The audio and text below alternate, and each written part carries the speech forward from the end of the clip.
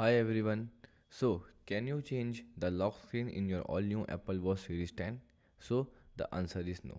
Unfortunately, the Apple Watch Series 10 does not have a traditional lock screen like iPhone or iPad. Instead, it has a watch face that displays information such as time, date, and any complications like small widgets, steps, AQI index, weather, and many more you have added. Okay, you can customize the complication, but you will not be added to the lock screen. Okay, like this, you can long press on it, click on edit, and then you can simple select the complications. Okay, or you can select the many different customizations.